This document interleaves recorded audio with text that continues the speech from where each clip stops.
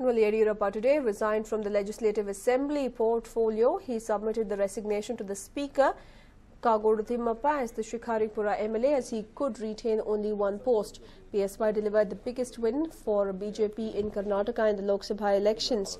The BJP strongman returned to his native Shimoga on Thursday after camping in Delhi for a few days. The others elected to the Legislative Assembly and who have now made it to the Lok Sabha are Minister for Sugar, Prakash Hukkeri of the Congress, Ballari Rural MLA Sri Ramalu and D.V. Sadananda Gowda. Sri Ramalu submitted his resignation to Speaker of the Legislative Assembly Kagodu Thimmappa ahead of the general election, since he had to first resign from the BSR Congress before seeking admission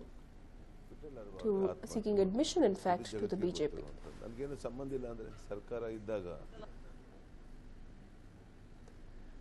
Well, B.S. Yeddyurappa is considered to be the tallest leader of state BJP, and today he tendered his resignation as an MLA to retain his MP post.